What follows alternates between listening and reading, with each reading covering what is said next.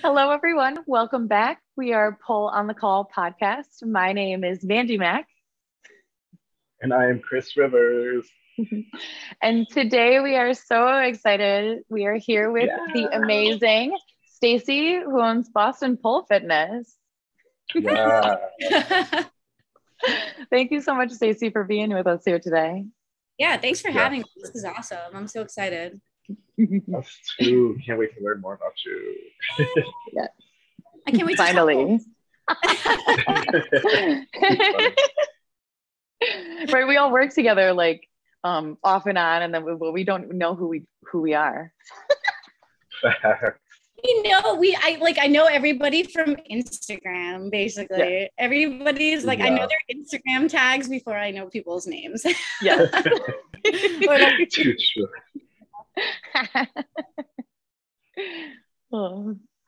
All right. So I'll start with the first question, and it is, how did you get into pole dancing? What started that journey? Wow. Okay. So I touched my first pole when I was 19. So I don't even want to say the year, 2001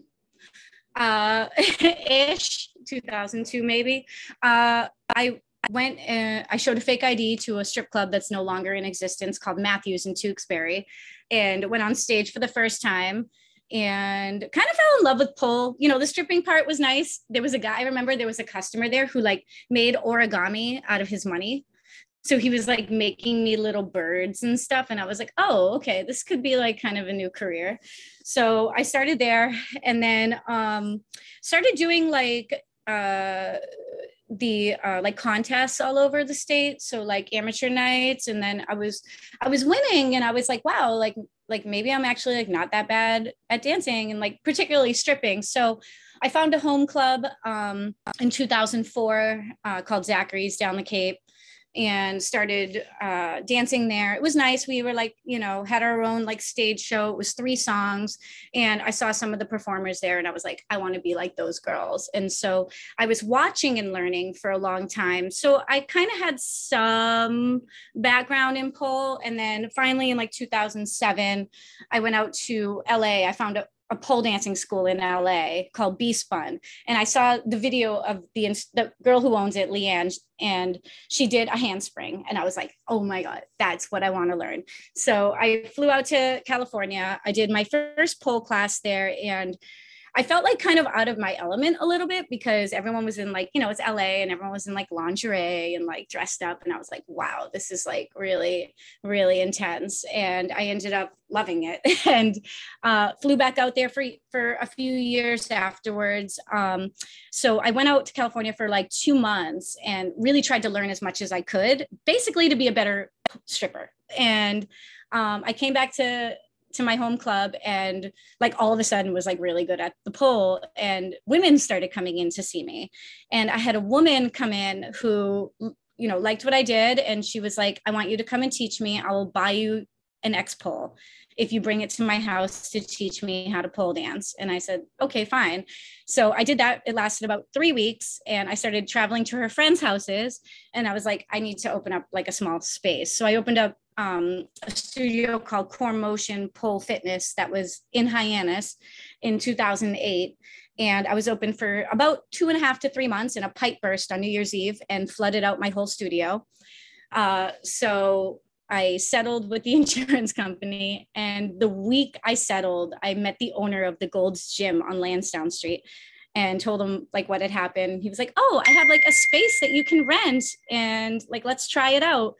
So I went up there and I bought some more X poles. They were like not even the ones that are bolted in the ceiling. They were just the expert ones that you buy for home.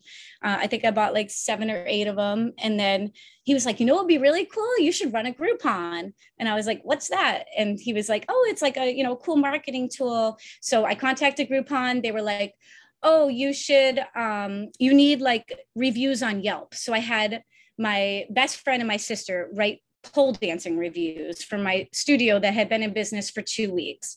They took me on Groupon. And at that time, Groupon used to only feature 1 business a day. So my business was featured as the only Groupon available for 24 hours. And I sold 1,700 packages in one day.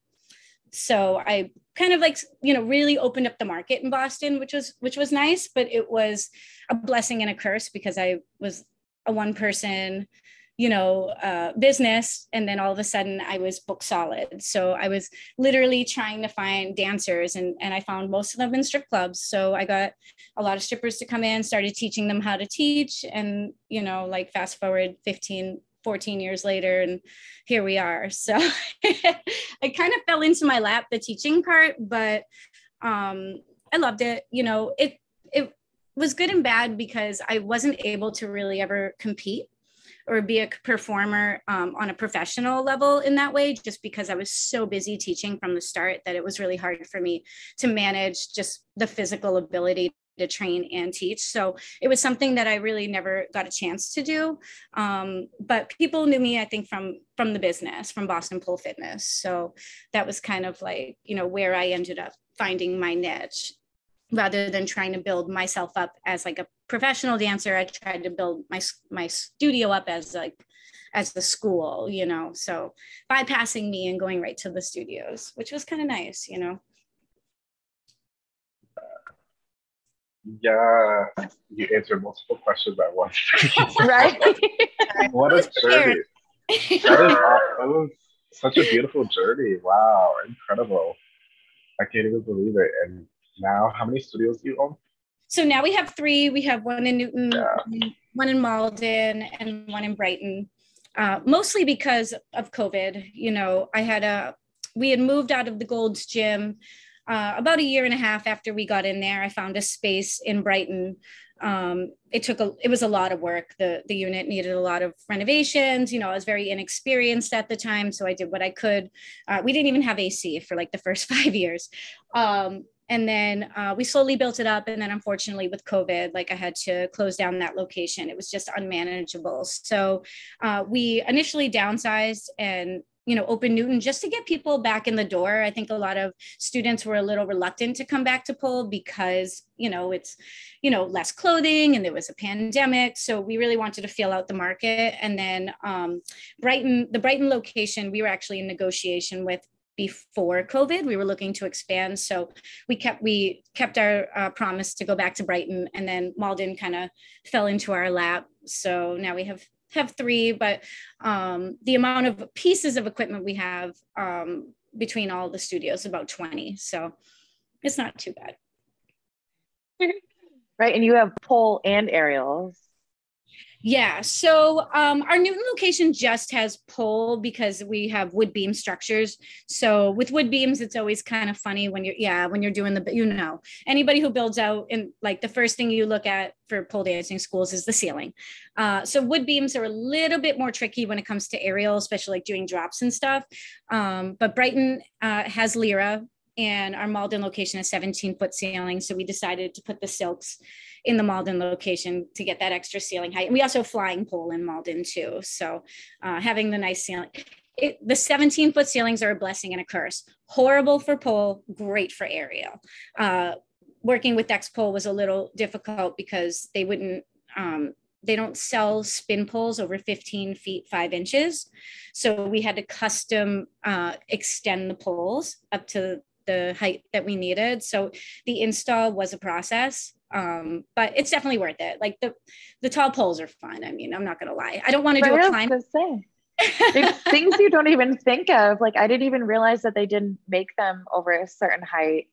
I know. Yeah. So wow. Our original. I know that. Yeah, like our Brighton location actually did not have spin poles for a few years because when I had moved out of the Gold's Gym and into Brighton, the ceiling height was actually over 15 feet. And at that time, X pole wouldn't sell poles over 14 feet that would spin. So I had to go to Platinum Stages and just buy the custom one-piece poles that I had to cut per size for every. So I had to measure where every pole was going because the ceiling was a little uneven. So we had to like measure every single pole to exact specifications, and we didn't have the spin poles for some time. So that was kind of like, it's always a nuisance sometimes with the higher ceilings, but now the market's like obviously built so much more. People want the high ceilings and they're making poles like better quality, better materials. So now there's a little more variable when it comes to the high ceilings, but sometimes you just run into issues. Yeah, and I think like insurance might be harder to find too, because I know for our insurance, it only covers like 12 feet and nothing above that. But luckily really? ours is 12 feet. Yeah, so I have a couple of different insurance policies. That's like the one thing that like I was very adamant about. We have like a regular insurance policy. It's like more for like gymnastics because they have the taller ceilings and they can do like the aerial. So we do fall under that. And then we also have another policy that I looked into, which is for like performers. So like any instructor that comes in, we have like a performers insurance that would cover any injuries with specifically people who come to teach for BPF. The students are always covered with the liability policy. So we actually have two different types of insurance for that reason. Wow, so much to think about. You've really been through it, from a water leakage to, I'm so sorry about the dogs. I think someone's walking down. I'm in a house with 3 dogs. I'm surprised none of them are barking right now. So. I have 3 too. But just to hear everything you went through, I'm just like, wow. And you still kept with it. And that's kudos to you. I can't even imagine going through all that crap. It's been tough. The last couple years, especially after COVID, were really tough. Just because one day you have an income and one day you don't, but you still are on the hook for all your liabilities. So, during that time, I decided just to close and save, whatever money I could, and then reopen when Boston reopened. So we waited about 7 or 8 months before we started searching for the next location, just because I wanted to be sure that it was safe beforehand. So that was a struggle. That was definitely like, I took that time. I had to, dig deep, because I know what it's like to start a business. I know how much work it takes. And it's like you put 10, 12 years into a business and you got to start over with the same amount of energy you had in your 20s, and I'm almost 40 now. So it was a adaptation. Like, did you have any previous business experience, or did you just were like, oh, here we go, here's 3 studios now? No, well, the build outs and stuff like that, I did have experience with at that point. So I do not have a college education. I basically went out of high school, and in high school, I graduated my license to cut hair because it was my fallback plan. My mother died when I was 13. My dad is not in my life. So stripping was kind of like the way for me to get ahead.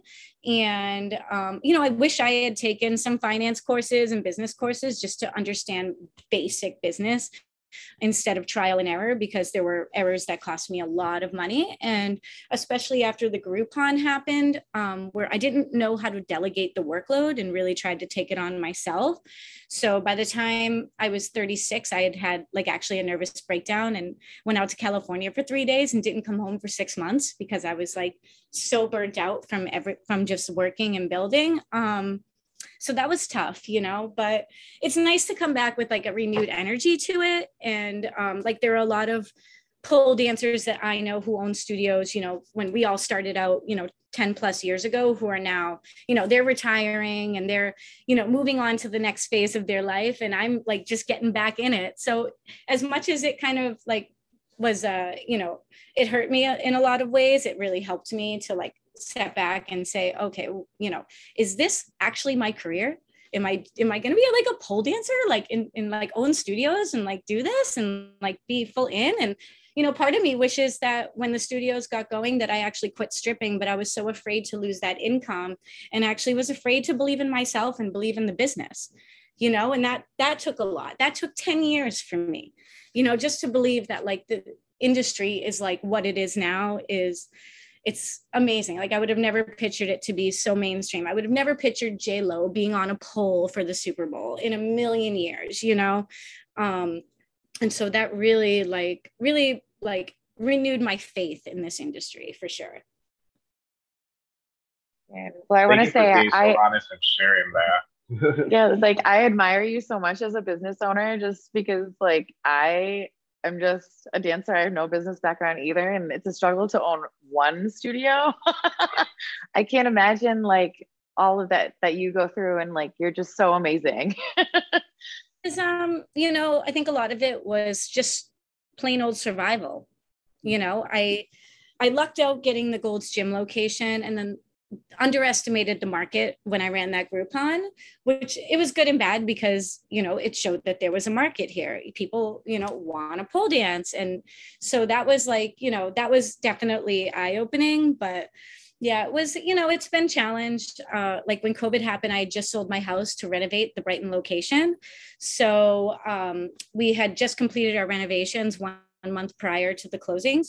And, you know, I didn't have any time to recoup that money. And I was basically living homeless for almost a year and a half from that. So that was a challenge, but, you know, now it's getting better and, you know, it's rebuilding. And, you know, I know a lot of other studio owners kind of went through the same thing where all of a sudden they were like, oh my God, like, what do I do?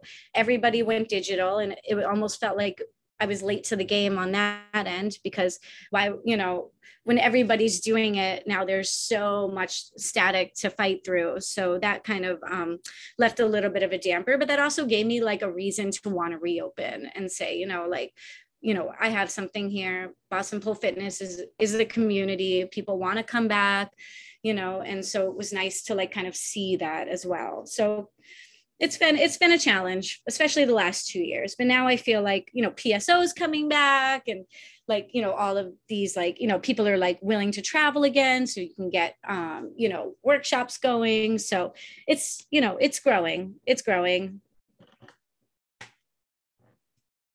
Yes, for sure. I know. But One day at a hopefully, time. yeah, hopefully it'll stay in a more positive way, because the struggle is not good. And I think a lot of it too is like for me, I found it that there weren't that many resources for small business owners in Boston. How I ended up being able to expand with Brighton and Malden so quickly was when we did our Brighton build out, it was inside, we took a section of a Domino's, and Domino's doesn't mess around. They do union jobs. I mean, it's great because, you know, they really, you know, they pay top dollar for all of their gear and everything. But as a small business, I can't go in and turn a Domino's into a pole dancing school, which would require different zoning laws, different, you know, sprinkler systems, and, you know, a drainage system for bathrooms. So a $50,000 build out just to get ready to do my build out is tough. So Domino's took on the build out cost for us, which was like really, yeah, Boston Pie. I have to give them a shout out because they were so good to me, and I was in a mess, frantic state as it was. So for them to put up with, like, you know, me not knowing really much of anything, and, you know, assisting me with the process has been really eye-opening, especially when you're really trying to solidify a brand in Boston, you know. So what they did was they linked me up with basically a gentleman who helps work with franchises.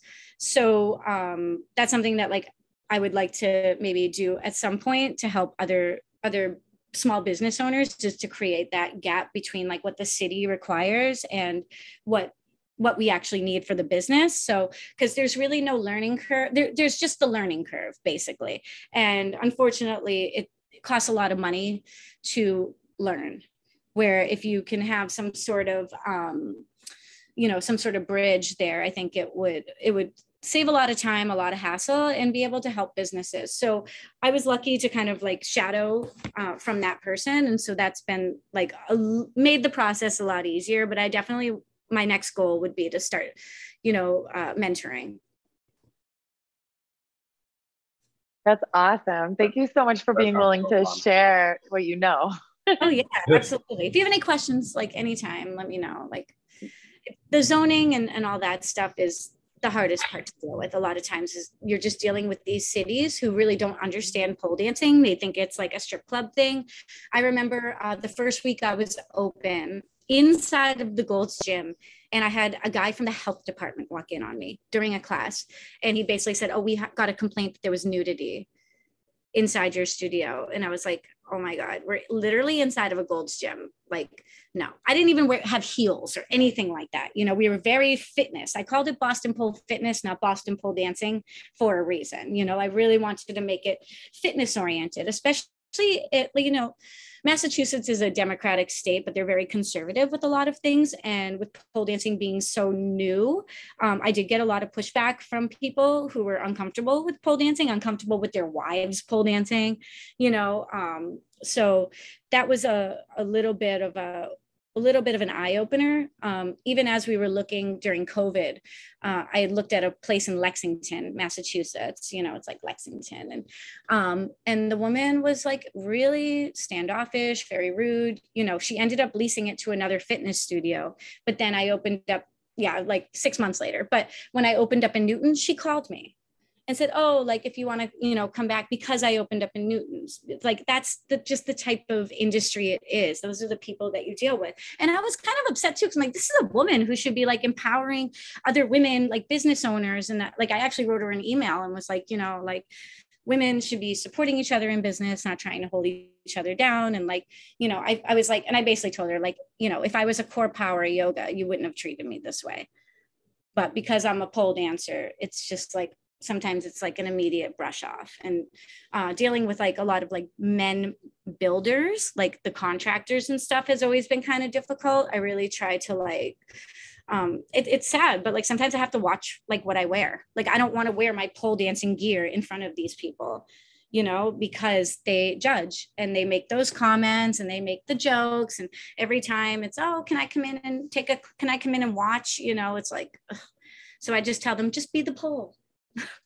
Like, what else are you gonna say? You have to make those like, like you have to like make those jokes and like brush it off. And it's 2022 and we're still doing that. It's crazy. We sure are. It's so annoying. Like, maybe one day people will understand. I look at all of that as teachable moments. Mm-hmm. They're all teachable moments, like, it's a fitness, it's an exercise. And hey, yeah, we have men who pole dance. We have male instructors, actually. Come in and take a class, find out, there are some people who become genuinely interested in it, which is nice. It's like anything. It's new. It's still sort of new, especially like going into like the Malden area where like it was, kind of, where the, there's North Shore, but they're a little bit further away. So Malden was still kind of a new territory. And, a lot of the builders that I dealt with, like, just didn't get it, they didn't get it, but now they're seeing it and they're like, oh, this is actually like kind of cool. I mean, having the Squire right down the street didn't help. So they were like, oh, you training people for the Squire? I was like, maybe. Like, so I used to right? Like, right? Like, we are, yes. Okay. Training people for whatever they want to do with pole. I'm just glad they're coming in. Exactly. Right. Like, we get a lot of that out here too in Springfield. But I can't imagine, because you introduce it to Boston, which is this big city. Like, I can't even imagine the different types of experiences you must have had. Yeah, I mean, coming from the stripper background actually made it a little bit harder, because people who knew me as a dancer, and I was currently dancing at, when I was building up the business. So, and I was young, and I think that like I got taken advantage of a lot. I think a lot of people didn't take me seriously. And, looking back on it, I realize it. At that time, I just dealt with it, because it was like, oh, just a stripper, trying to open up a pole dancing school sort of thing. Oh, ha, ha, ha, this is so cute. And, now fast forward 15 years later and it's everywhere, which is great, And I think a lot of, you have to give kind of credit to like the circus industry too, bringing pole dancers and aerial together. I think that really helped diminish that gap that was there, and helped pole dancing become like more mainstream for sure. Yeah. Can't wait to see what happens in another 15 years. I hope hope I'm like able to get on a pole in 15 years, I know, me too.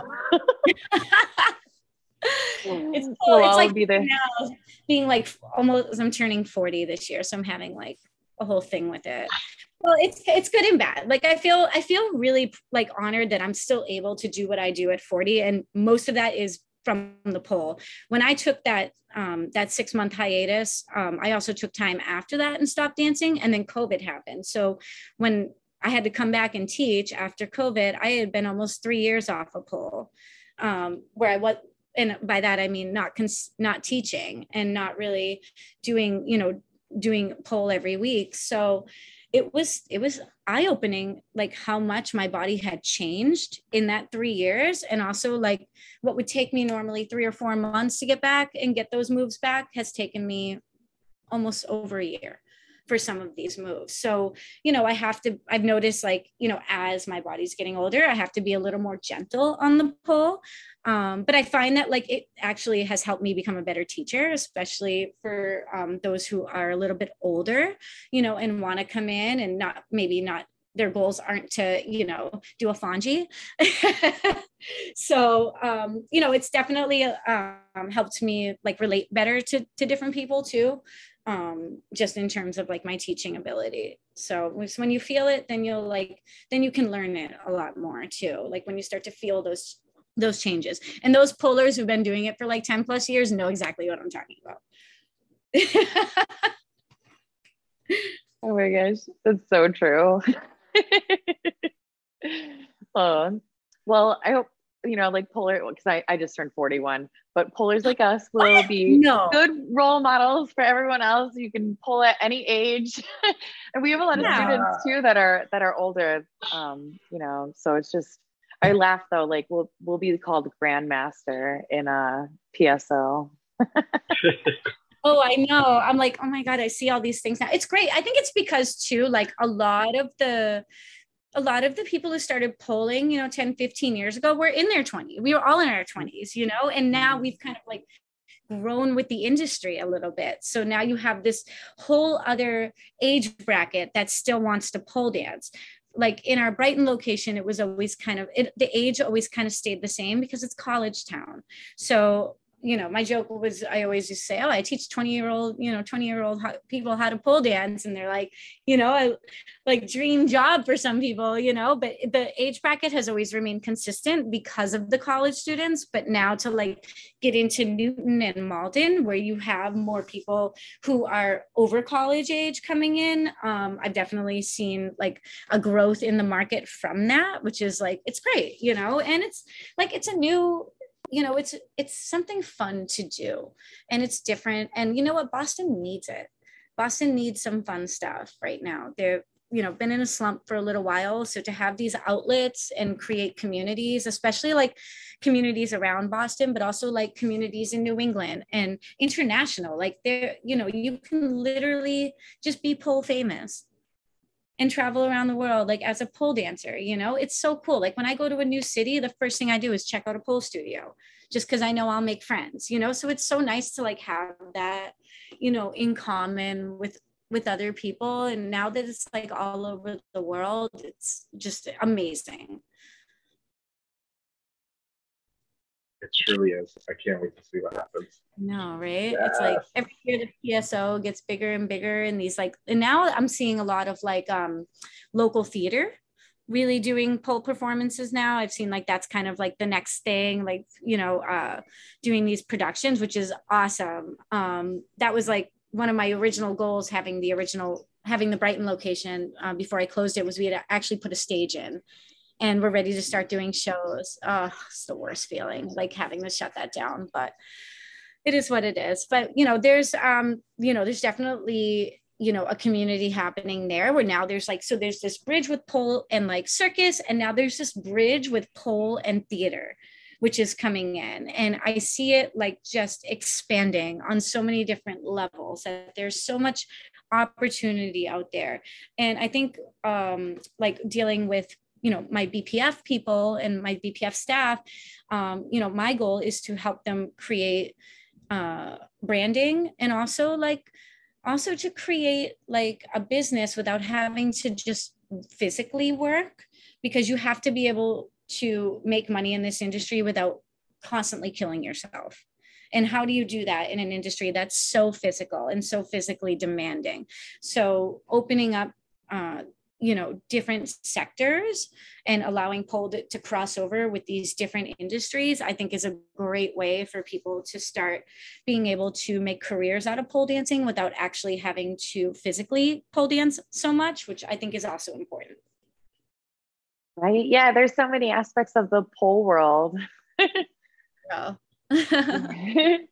I also wanted to thank you too for bringing so many different pole artists to our area, because you just have so many workshops going on, and they're all so amazing, and it makes it possible for us to take from different teachers from all around the world, basically. And oh, yeah. I mean, that's kind of honestly what I've been looking for when I scout for like workshops and stuff is performers. So I'm lucky enough that my partner lives in Brooklyn. So I go to like Stick a Pole in It and Secret Loft and all of these places that have these pole shows going on almost on a weekly basis. So a lot of the pole performers that I see, that's like kind of how I'm like, oh, that person's awesome. Like we need to bring them to Boston, like, and we need it. It's nice to like be able to have people in different parts of the country and all over the world teach pole, because pole's not as standardized as, other industries. And, it's a work in progress, of course. Like having the X-Pole certifications was definitely one of those great things that happened to pole, to be able to sort of standardize at least the teaching portion. But for every studio, they always have their own style. I personally love that. I love that each studio kind of like finds its own flavor. I mean, I owned a studio in Providence as well. I owned Providence Pole Fitness. I opened it shortly after Boston Pole Fitness, and then sold it in 2017 when it was just too much, like with the traveling and everything. But I noticed like the markets were different in two different cities, completely different market, completely different clientele. So I think like, not having a standardization is actually a good thing, because then it allows you to kind of cater to the area that you're in, rather than trying to, make a round peg fit into a square box. And, and everyone kind of learns at their own pace. When I had first opened my studios, I had this, big Groupon that happened. And one of the challenges I found was, how do I teach all beginners all at different fitness levels? I've had people walk in my door who haven't been to a gym in 5 years, and I've had gymnasts, and so how do you create a practice that it allows everyone to feel included, but also allows those to grow at their own pace? So I developed the polegression method, which is what I coined the phrase polegression. And I actually had initially wanted to call my studios Polegression Studios, but Google search made it so much easier to call it like Boston Pole Fitness and Providence Pole Fitness. So I kept that instead, but I always kept polegression in my mind, because it was a method of teaching where you could teach a move and allow those who needed more time to have more time, learning those moves, and then allow those that, had a little bit more of the dancer or fitness background to move up a little quicker. So that's why I remember when I had first opened my studios, most pole dancing schools taught series, which was like a 6-week series for like $200. I didn't want to do that because I didn't know really how to guarantee that everybody's going to be able to invert in 6 weeks. Like I can't make that guarantee, so I felt like doing the drop-in style classes and having like, 101 and climb clinic and all was a better fit, and it worked. And I remember one of my first instructors, when I told her I wanted to do that, she called me crazy. She was like, it's never going to work. And I was like, let's just try it. And it took off. And then it became kind of like the standard, I know, in Boston, to kind of teach that way, where the series kind of phased out, and it was more about allowing people to learn at their own pace. Plus, I hope that people would take pole for longer than 6 weeks, so it was like a way to keep people coming in past that time and keep them excited about, coming in and being able to progress, especially at your own pace too. That's so important, because I am a slow learner. Like the moves that people are doing now, I'm like, okay, that's like 5 years, 5 years away. Some of the stuff is it's awesome. It's awesome. I prefer to teach rather than to be a performer at this point in my life. So how I teach is actually like where I want to strive as a pole dancer rather than my skills, my personal skills. But I think it's like, you know, there are obviously students who want to come in and they want to, you know, be champions, and I'm all about that. So learning how to teach properly, I think is also, you know, is also needed in this industry, especially an industry that's very not standardized in a lot of ways. It's so true what you say. And speaking of moves, you mentioned how now there are moves that are like they're that's 5 years away from me. I'm glad you're honest with that. We all need to be honest with that. But speaking of moves, since you said that, I'm curious to know, what is your favorite pole move and what is your pole nemesis? Because I know you took that hiatus. My pole nemesis, oh my God, my pole nemesis is definitely the Phoenix. I just, even when I was in the best shape, it was still just hard for me. I think it's just a matter of the momentum. Moves that require a lot of momentum, I'm not very good with because I need to be able to do them slow. And if I can't do it slow, then I can't do it. So, and I'm kind of a baby in that way where if I have to catch myself in, you know, flying upwards, it's been tough for me. I'm still practicing it. Maybe one day I'll get it. And then when I get it, I'm definitely performing it though. I'll tell you that much. And then one of my favorite moves was actually like, I had a couple of like signature moves at the club. I called them like my moneymaker moves. The first one was I went into a basic inverted V, but then put my feet up on the ceiling. And I used to call it the Spider-Man because it didn't have a name at the time. So that one was always really fun and it made money. So I liked it.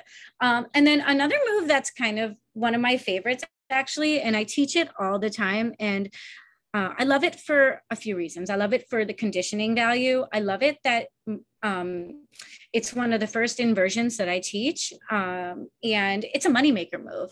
And you can have so much flavor with it. And that's the elbow stand. I love it. I think it's like one of the best tools to train, develop like conditioning strength, especially like in the core where you want to have students who are trying to invert, you know, standing up and they need to work on their balance. And it also gives you the feeling of being upside down without being completely off the floor and everything that comes with that, like the blood rushing to your head, maybe you're getting dizzy or distorted. So it's a good way to practice.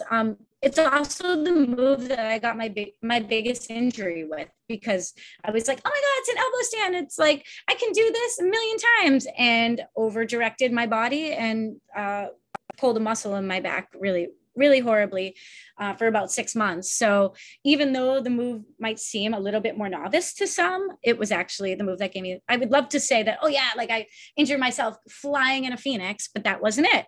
It was in the elbow stand. But again, love that. One of my favorites. And there's so much flavor you can add with that. So those are my two, I guess.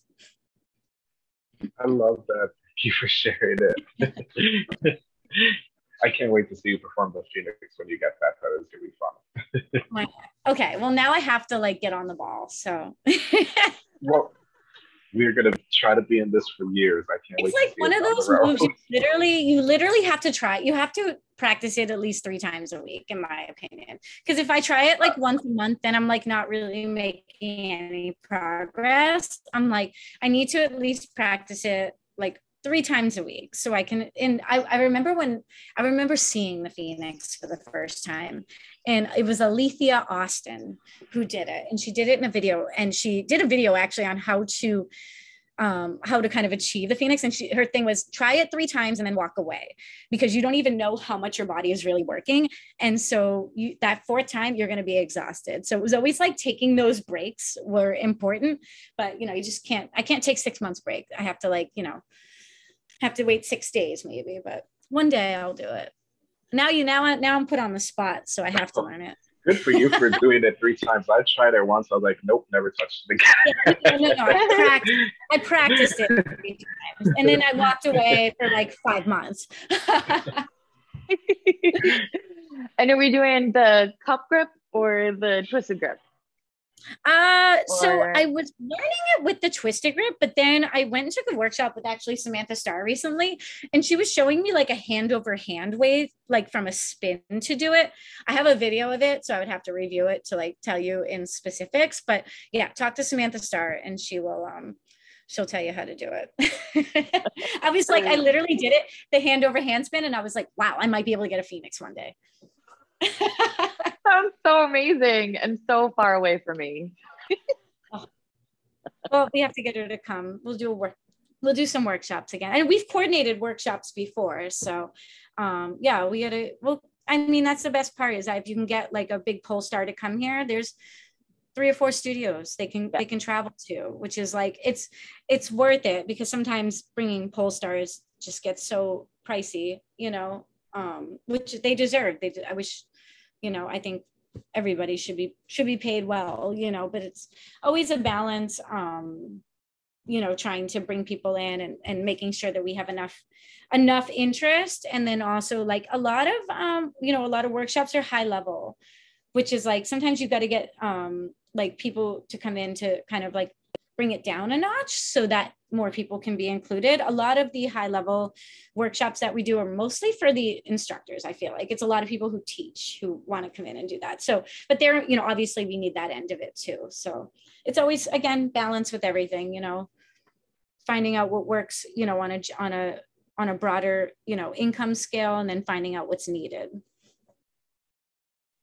I know it's awesome. I'm sorry to interrupt you. No, it's okay. You can go. I was going to say, as an instructor who you graciously hosted, I know it feels awesome to be invited and be able to teach in other places, and it really does mean a lot. So the fact that you do that with pole stars, hopefully up and coming pole stars, like myself, other instructors, is truly beautiful. It really does mean a lot.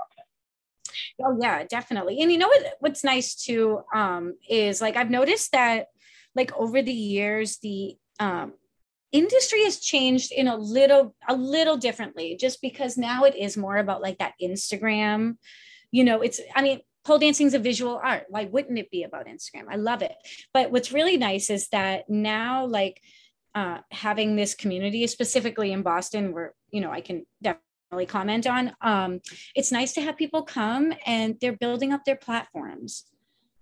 Like when we feature like new instructors, we're featuring it to 13,000 followers. So, I love being able to have that, in the market, because I feel like that's something that we offer, especially Boston Fitness. It's like, oh, want to have Cris come? Hell yeah. Well, come on down. And then we get to advertise for you. So yeah, like, and part of my, I kind of feel like I failed pole dancing in a lot of ways, because when I did have that breakdown, I built up these studios and really didn't even have the opportunity to bridge with other studios because I was barely holding on. And so now I feel really like grateful that I can now start to do that. And I'm not so hyper focused on just teaching and trying to like play catch up with, all of these Groupons and just trying to like learn the system, and learn this whole industry. So now it's nice to be able to step back and have that opportunity to give to people, because I really feel like that was one of my early failures, was not making those connections with other people doing the same thing I was doing. And it wasn't, malicious. It was just that I was barely holding on. Don't feel bad. For sharing that. Yeah. Oftentimes things like that happen, and people don't realize the stuff that it's doing to us. And they take it one way and they assume something completely different. And it's when you share it, it shows that we're all human and we're all the same and we're all going through it. Yes. And all we can do is like go forward and do our best. So here we are. That's why I was so excited to do this podcast, because I I feel like I don't get to interact with people outside of my studio so much, just because my focus, I hyper focus. I have ADHD, and I'm like, I need to focus on this project, and then I ignore everything else that's needed. So that's why I was really like so gracious for you to like have me on here, because it was like just such an opportunity to connect with other studio owners that I just don't get a chance to do as often. And we should definitely do like some sort of group, or like maybe there's already one, but I would love to have something going in New England to like be able to bridge all the studios and say, oh yeah, like let's, all collab and do our own performances, and be able to bring, I want that. So anytime you guys want to do it. Oh my God, I love that. We've been talking about performances. That's all we've been talking about. We want that stage. Let's make it go back. I'm working on a few locations that might be able to do something on a regular basis. I was lucky enough that like when I was training in LA, my instructor was doing, it was called Pull Show LA. And it was like the coolest thing. Yeah. So, and it was like the first time you got to like really train with a lot of like really like high level pole stars. So like, Janine Butterfly, Natasha Wang, and all of these names like came from this like one show. It was that or the USPDF. But for me, I personally like the opportunity to perform rather than compete. I love the competitive circuit because I think there's definitely like a need for that, and it harbors a lot of talent. But I would love to be able, we definitely need like another review or something. We need a theater. We need to find somebody. If anybody is out there listening who owns a theater, who wants to donate space to pole dancers, we would accept it. Love it. We would all accept it, please. For the next Cirque du Soleil, Cirque du Pole. Travel around.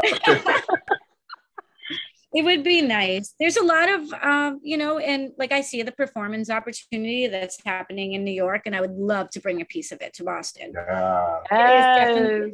And there's so much talent here. And then everyone, I feel like when I was, some of the struggles I had was actually losing talent to New York.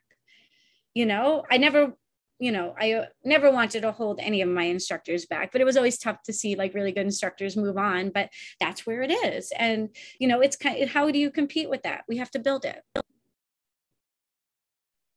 I never even thought about that. Wow.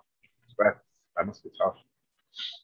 Yeah. Well, it's part of the industry, and, New York or anybody really. I mean, it would be nice to like have, you don't want to hold people back, basically. And so I always wish, it always sucked for BPF because it was like, but I always like was so happy from BPF, and also like solidified my studio as like a really good place to get your start. Yeah. So I'm very proud of that like, we had a lot of talent come through our doors. And it's funny too, because there's like a couple of like group chats that I'm on with like some OG BPF people, and it's like Samantha Starr and Amy Bond, and like I'm like, oh my God, it's like some of these girls like went on to huge careers, and it's amazing. All because of you. Well, because of the studio, because of the studio. For sure. It was nice. And it's nice to like still like there's those OGs, so we like still all like kind of stay in touch. It's cute. It's definitely like it feels like a family for real. I love that. Well, so you have 3 studios now. Do you have any plans for the future to open anything else besides the stage where we can all perform? I was gonna say besides the theater. Actually, I've started scouting a 4th location. Right now, it's kind of a weird time, especially in the Boston area where things are very expensive. So I would love to be able to get a space that's big enough for my needs without having to overextend what I can afford. And that's a big fear of mine. Even like, the average cost of my leases is like over $4,000. And it's like scary to write those checks every month. Like these are numbers that I've never dreamed, I would be working with, but also like, it's a big fear, that's kept me back is, the money side of it, because, just not having that second income anymore really, really is a challenge for me. I mean, BPF is amazing, but I'm like, oh, should I go back to stripping? Like maybe one day, but so right now it's just a matter of like Boston's very expensive and there's a lot of stuff going on in the city, especially with some of these buildings where they're older, they don't have the ceiling height we need. It's like the wood beams are falling down and it's complete overhaul renovations. So, it's just not as much space here as in like, even going outside the city, which is why Malden was so great because it's outside of Boston. It's close to Boston, but outside of Boston. But, it's a new building. And so you get like the new beams and those are like the best. So Boston's kind of tough, but we are looking. I think it's going to take a little bit of time to find that right location. So we'll see. So right now, the goal is to like start the productions and get into that side of it. So we'll start making some announcements in the next month or two, right around PSO. And then I would love to like, again, invite like you guys to come and perform. I think it would be, we could have a pole in the wall, like whole like debut. I would love it. Yeah. So I'll connect more. And again, that gives me a reason to connect more with the studio owners to bring them in and say, hey, listen, we want to do this production. Going to Burning Man was a big help for that because I was learning like just a lot of project management skills and like just the building in general. We build these like big geometric domes. There's a lot of rigging involved. So now I'm like getting more comfortable with that. And like, it's funny. I always think about like, what's some advice I could give to people. And one of the biggest pieces of advice I think is you have to learn to do every job yourself. So like with rigging, particularly where that's not my strong suit, and I'm learning, because if not, then you're kind of like dependent on other people. And it's not a bad thing, but it's also kind of a disadvantage where like, if you need somebody to come in and fix something, now you're at the whim of when they're able to come in. And so that's been a challenge, a lot. Just finding, just with different locations and dealing with it. If you're like, whenever I go into a new location, the first thing I look at is the ceiling. And I'm like, what am I working with? Yeah, and you just learned everything. Now you're just good at everything. I'm so in awe of you. Like I just can't believe like you just took all that and you went with it. And I mean, like, I know you talk about there was some struggles and everything, but all I see is success. So, I mean, and I know I've come to you for a little bit of advice too. We tried to get, workshop people and I struggled with trying to find like budgeting and you helped me out with that. So I just so appreciate it. Because it's a risk for every business, it's tough because like for me, I find a big challenge for my business right now is I want to keep my prices down. I want to, and I actually have gotten a lot of slack from that, from other people in this industry because they say I'm too cheap and I'm bringing the whole market down. But for me, I look at it as if somebody wants to pay $45 for a class, then they have the right to do that. But why not allow people to come to pole because they can't afford it? I've always tried to at least make it open for as many people as possible. And, even for me, coming from a background, struggling financially, I was closed off to a lot of opportunities I wanted, dance classes and such, because I couldn't afford it. So that's been a little bit of a struggle, but then also like being able to bring in top tier talent at a price that people can afford has also been a little bit, but people have worked with us. It's great. It's nice to have, and being able to offer multiple studios when pro athletes come in is always an advantage to keep the prices a little bit lower so that more people can take the class. So that's definitely been a challenge for the studio, because I want everyone to be able to pull. I wish I could do it, on a sliding scale. It's maybe at some point in the near future where we could do something like that, and make the business model work so that people can come in. We offer like a lot of exchange opportunities, just so, in, you know, some people just, they want to come in and take the classes. And, you know, I've had students who can't afford it. I'm just like, you know, just come in, we'll figure it out, you know, because during those times, the crisis is usually when they need the community the most. And so it's important to like be there, you know, for the students and for people who just need to feel safe.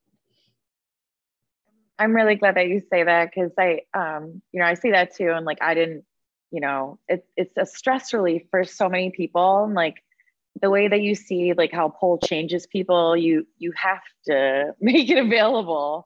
Like, it's like, I feel that too. Yeah. It also has to be sustainable too, yeah. you know. The challenge for me, especially after COVID, was that because I had sold my house, I didn't have any, it was good. I didn't have any living expenses. It was bad because I didn't have a place to live, and I was trying to build. I literally lived out of the Newton basement for almost 4 months just to be able to get it off the ground, you know, and make it sustainable again. So, but, you know, like that's the sacrifices that owners make. And, you know, I knew that it was bigger than me. I just had to get it going. You know, you do what you can, keep it going. And now hopefully, you know, you'll get rewarded in the end. And I feel like, you know, very, very, you know, I like just have like so much gratitude for the BPF community. And really, all I did was build. I built, and that's it. Like the BPF community is really run by the people who are there. And they are so into it. And that like really like renewed my faith, like in my business and in the industry itself, that like, you know what, this is needed. Like people need this outlet. They need to get away. They need to just feel like they can come in and be themselves for that hour and, you know, release a day, or maybe even just chat and like, you know, like talk to your friends about whatever struggles are going on. So it's like the community is really like what makes it now. Thank you for sharing that. Yeah. Did you have any, do you have any time to do anything else in your free time? I've been on this, so for me, because I hyper focus. So like, the whole summer was really just working. And so now I'm on my little bit of a break, through the middle of September. And then when I come back, it's like getting through the PSO. And then we want to, try to get our showcase in, so that I'll talk to you more about that off air. And, so I make the time, you know, even during the week, like my mornings, I have my rituals, you know, you have to just, especially doing something very physical, you just have to like get into that right mindset. So I've been, you know, just stingent, coming from, you know, a little bit more strict with like my diet and just like being careful about my choices. You know, do I go out with, you know, for that beer, or do I need to teach a class in the morning? So that's been a little bit more. But then, you know what, you go to Burning Man for 2 weeks and you let it all out, and then you come back and you're ready to work again. So it's not too bad. But yeah, so it's work, you know, just like anything else, but I love it. And I think like being able to being a business owner has been amazing. Like especially now that I've learned a little bit more, like now, like I'm like, oh, I own a business, instead of being like, oh my God, I own a business, I have to do this, and this. I'm like excited about my problems. I'm like, wow, I get to make like really like creative decisions and allow other people to be creative. And like, I'm opening doors for a lot of, you know, people who come through. And like, I really love that. And then some days I dream about bagging groceries. So like, I just want to do something like wash dishes and not have to think anymore. But, you know, so it's a balance. But yeah, it's been a struggle. One of the biggest struggles for me, and I do talk about this a lot, is that I was addicted to drugs for the first 8 years that I was teaching. I was taking Percocets on a daily basis. So to come back to pole and, you know, not have that was definitely a challenge. And I think that's why making creating the community has been so much more important, because I need that. I need that strength to say, you know what, I'm going to get through my day and not want to get high. And the triggers that are going on in my life, you know what, they melt away when I hold on to that chrome and I can like just not have to think about anything except for the way that I move and how good it makes me feel. Thank you for sharing that. I feel many, for some reason, pole dancers come from an addiction background. And it's so important that we share that connection because it does happen. I had an addiction history, and I know many others who have. And pole dancing saves lives. So thank you so much for sharing that. Yeah, absolutely. And I think, creating a safe space to be able to share is important. That's why I've been a little bit more open with it. I was very private about my addiction for a very long time, and it served me no purpose other than just trying to hide it. And so now I feel like, it's important to share so that people know that like there's no judgment in pole unless you're competing. But, we're all here for each other. We're all here, we all have our, little bit of, differences and whatever have you, but we're all here for the common entity, which is pole, and everything else can melt away. It sure can. It sure can. I love your nails, by the way. Thank you. I just did them, and it was gel, and yeah, I messed them up because gel is awful. I love the gel though if you do it. Are they hot pink? Like pink and a black. Oh, yes. Oh my gosh. Well, I guess that's some self-care. Do you have any like self-care things you want to share with? Yeah, it was funny. So, well, not funny, but when COVID had happened, I was in a very, very dark place. And I'm lucky enough to be involved with shamanic healers. And I spent half a summer in Pennsylvania at basically a shamanic retreat that helped me really get into the zone to be able to reopen, because I wasn't sure if I wanted to anymore. And I really had to find a lot of mental strength to be confident enough to approach this business again from a new angle, and also get over my shit. The traumas that, caused me to be a drug addict were not going away, and they weren't going to go away whether I opened a studio or not.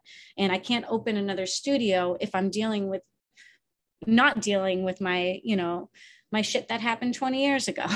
So I do a lot of like meditation. I do Reiki. I go to power animal ceremonies in New York, which is basically a meditative drumming that helps you connect with different spirit animals. So mine is a shark, which I kind of feel like a shark because I'm always like trying to look for the next, the next thing that's going to happen in pole. And so I'm kind of feeling those like hunter vibes, so that's been helping a lot, and just really taking those few minutes to assess how I'm feeling sometimes, in different situations, and trying not to react and actually becoming patient, and that's been, for me who wants to be ADHD, go, I can't sit down all the time, to like sit back and say, okay, I shouldn't make a decision because I'm feeling this way. Let's take a day and think about it, and allowing, my head to process, a decision or whatever have you. So that's just been something that I've been practicing. That's been very, very helpful. And especially not reacting to my emotions so much, which has also been beneficial. So, it's been a progress of trying to just take a step back every day and assess what's going on in my life, instead of reacting and saying, oh my God, this thing's making me upset. Oh, 5 years ago, I'd be going for a Percocet to drown that feeling. And now I need to process it. So taking, those runs or doing the power animal ceremonies, or just like my morning of just like having a cup of coffee and making it, and taking that time to like reflect on what's happening in my life has been very, very helpful. And thank you so much for sharing those tips, and also for being, so transparent about your story and everything, because it's very relatable. And like the whole time you're just talking, I'm like, wow, this is exactly. So it's just really like validating. So thank you. Yeah.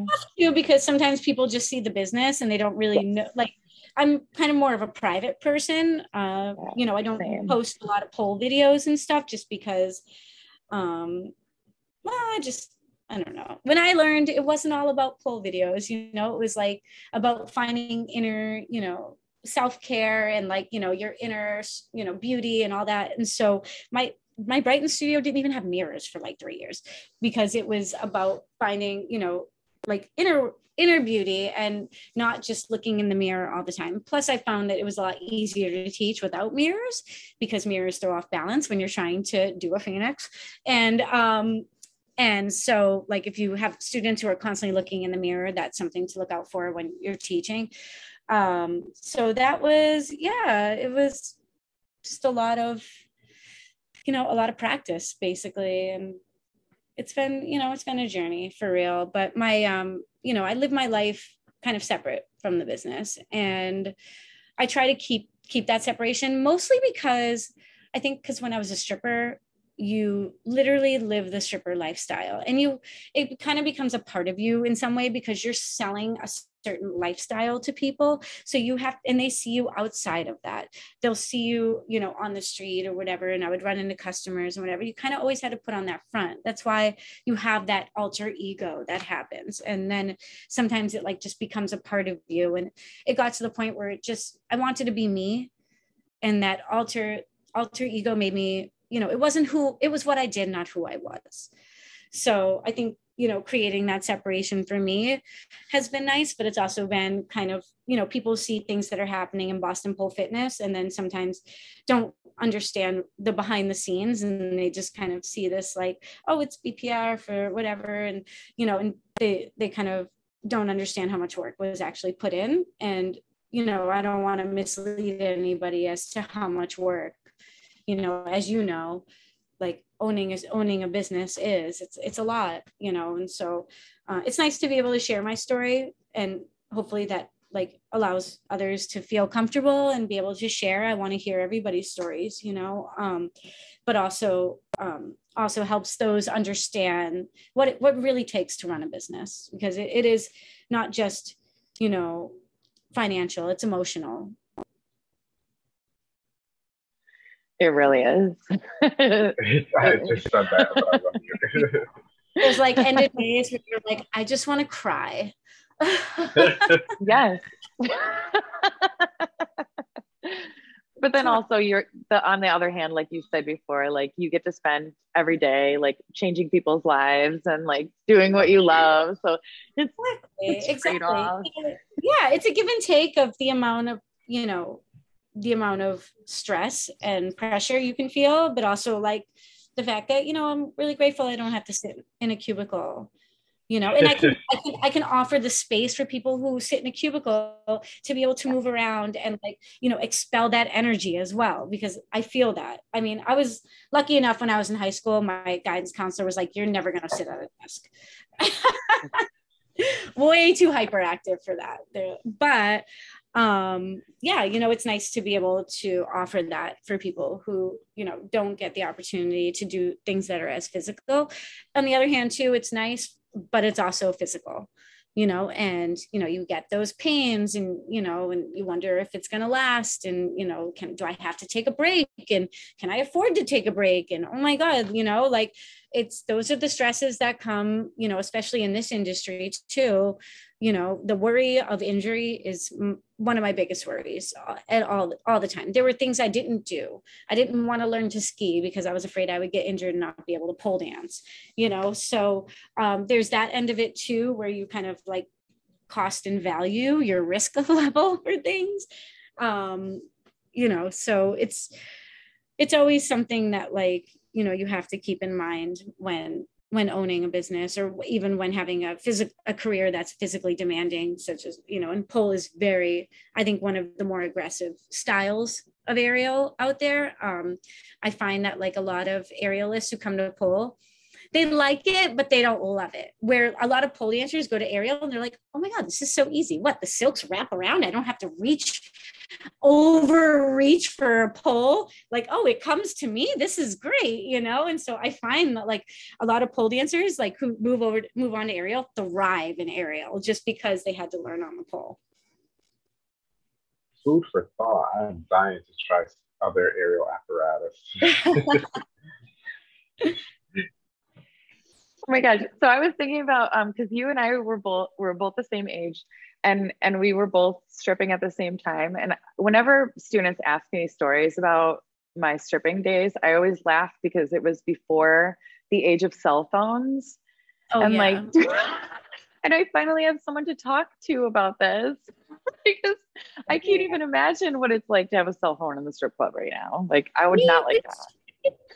We started getting cell phones like towards the end. I stopped dancing like officially in 2019 or 2000, end of 2018. So I stopped kind of dancing officially then. So we started getting the phones like towards the end. I would just take people's phones and smash them. I mean, I wouldn't care. What are they going to do? Fire me? Go ahead. But I was lucky, like the club that I worked at, like I mean, I didn't really care if guys filmed me because I was like, my big joke to everyone was like, literally thousands of people have seen my pussy. So, I mean, there's that too. So that's part of being a dancer. You kind of live with that for the rest of your life, you know? But yeah, I remember this one guy used to come in. He was from Florida. This is like one of the funniest things. And he used to dip dollar bills in ice cold water and want to put them on you. And like stack them. And I used to be like, why can't I be taller? This is not worth it. Like some girls would be making 200-300, I'd make like 150. And I was like, no. I was like, this is not fair. So I kind of stopped doing that one just because I was like, no. What else? I was in a good club though. My home club was really good. There was no champagne room. So, and the girls weren't allowed to drink, mostly because the owner was like not dealing with a bunch of drunk strippers every night anymore. So I guess they used to be able to drink. And then when I showed up, they were like, no more alcohol. So we didn't have a champagne room, which was good. When I went to work like in Vegas and stuff, it was a little bit more challenging because that wasn't how I made money. I was used to making money off like bachelor parties that would come in and just like tip me for like beating the guy up on stage with his own belt. So that was like my thing. So it was a little bit more challenging in other clubs, but it really allowed me to like be more of like a performer style because I didn't want to create intimate relationships with men. And so I really tried to be more of the entertainer in that sense, where I'm like, okay, I'm going to give you a really good show, but you're not going to get my number. I don't want to go home with you. I'm not even going to give you the inkling that I even like you, but I'm going to dance so well, you're just going to want to give me money. And so that was my selling feature. I was like, I'm going to dance well enough that I don't have to talk to you.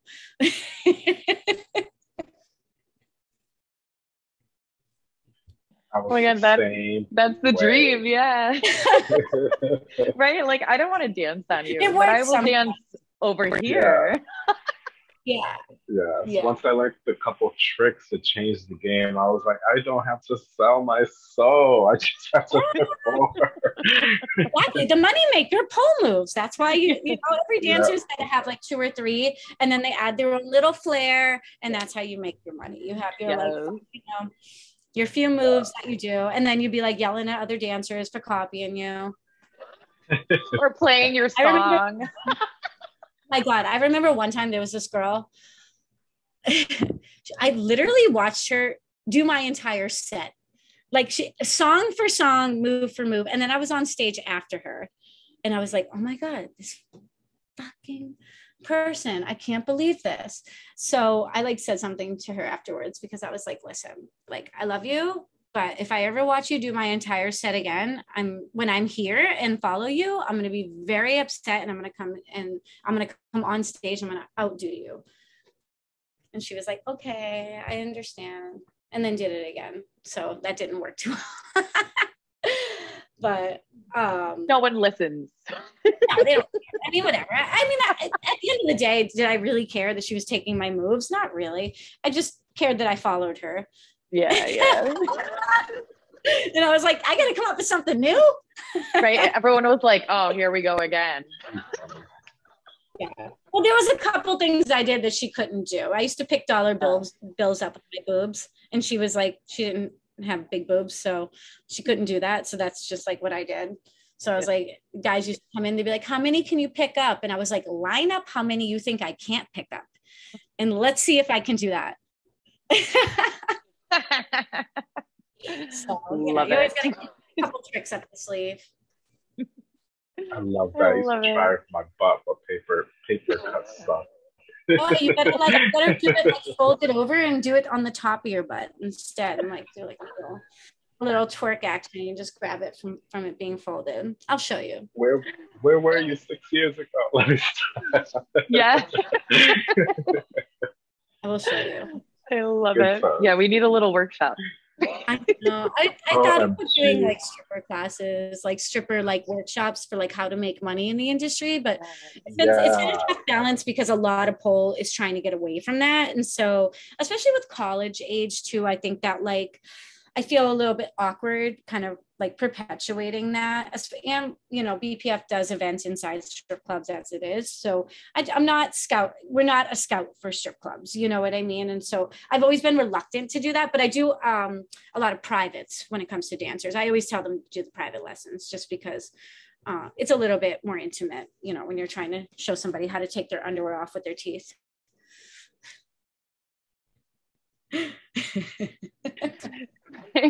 Right, like what we teach in the class is definitely, I mean, it's some of it maybe, but like a lot of it is far from what you would use in the club. Well, to be honest, you could teach that for like relationships. Like I know some couples who'll be like, okay, I could take that home. Oh yeah, we've done couple lap dance workshops, which are really good, especially around like Valentine's Day. We always do our couples workshop. So that's always really fun. There are a lot of like dance classes now. They're like heels, you know, we do like pleasers orders through the studio twice a month because everyone always wants the shoes, which is awesome. There is a novelty aspect that's growing. I think first that pole needed to like just have the acceptance as like this is this is a very tough thing to learn, and you know we need to establish ourselves as like a real exercise, and then we can go back to the novelty. And I find like even more so with like Instagram now and stuff, people love like the choreographed classes, like where everyone choreographs a routine. Like that's a huge part of what we do now. And that was something I had overlooked for a long time just because I tried so much not to do the stripper stuff. You know, I was like, and I think part of it was because I was stripping and I was like, oh, I'm not teaching people how to strip. Like, let me teach them how to pole dance.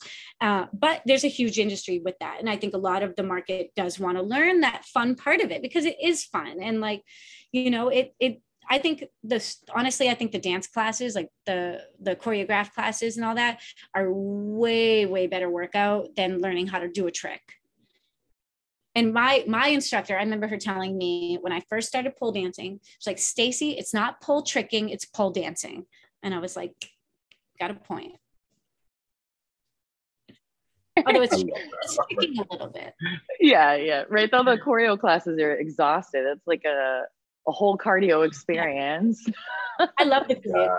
I think they're the best just because of that. I think they're just, and learning flow and those like in between movements, I think is really important because a lot of times like with pole, it can be very trick oriented where like you want to learn that, you know, that jade split or whatever. So it becomes more about doing the trick than it is about like flow and fluidity. And I've seen time and time again, I've seen a couple of things. First, I've seen a lot of performers who are very, very trick oriented, not win competitions because they don't have any dance expression. And you would think that they would win, but like the dance is still really, really important. And then the other thing is that if you learn the move, but can't get in and out of it like well, there's a big risk for injury. And also like, if you land that move and you don't look good getting in and out of it and doing those transitional pieces, then the star movement, that movement doesn't really make as much of an impact.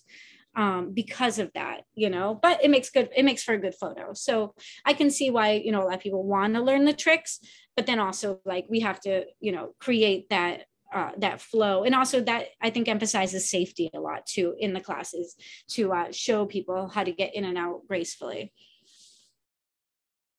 Right. Like we love the Gennaro, but how the hell do you get out of it?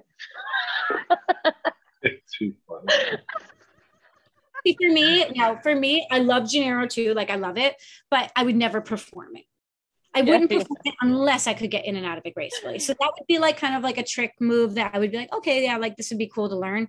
But for me, like I think I performed Gennaro like once and I was like, yeah, no, I almost like it was sloppy. So for me, like I would rather have like my like moves that might not be as difficult, but I look good doing them. And I think that's like even more important to take those simpler moves and adding your own flavor. Like people appreciate that, like spectators appreciate it. And I think like at the end of the day, like being able to take that simple move and make it into your own, like gives yourself so much more independence from like what the norm is. It's good to stray from that norm and that's how like new moves are always created too, you know, like just by playing around and like, oh, let me like try to put my arm up here and let's see what happens. And then all of a sudden you have like a new trick, you know? Well, I have it's almost 4:30. I have a student here to come in to practice. I can try to move this to the front room so that we can continue. Yeah. Because I don't want to like end now. I'm just worried that the internet is going to be choppy. So I'm going to mute myself for a moment as I transfer to the front. Okay.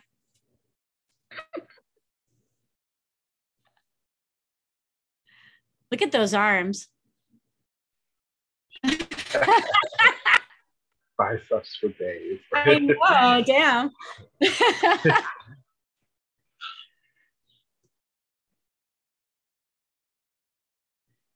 Oh, we're getting like the full tour.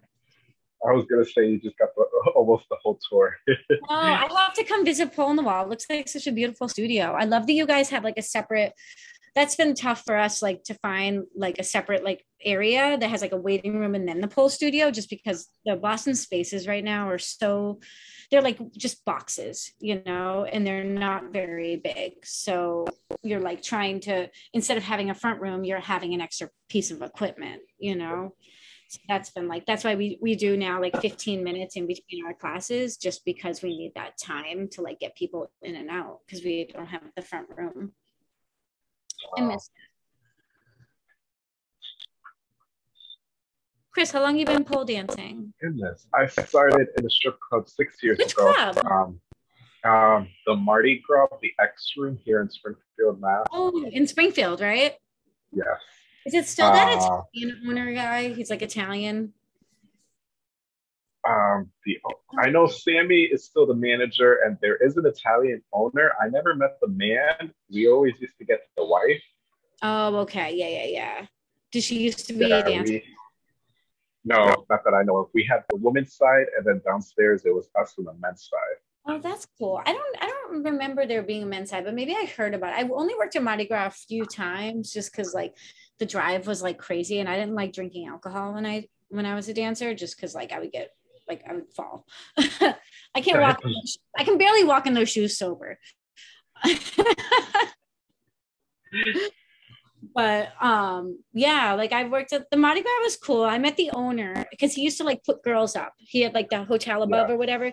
So he put me up a few times. Like he wanted me to work there, but it was too much. I didn't like being on stage. I mean, I liked being on stage for a long time, but I worked better as like I like to fly around, and so like I was like intruding on other dancers like on each side of me because I like needed space. So that was a little bit tough to do, but yeah, that was like I always used to kick other like customers' drinks because the poles would be right there, and then like their drink ledge right there, and I'm like, oh my god, this is a dance.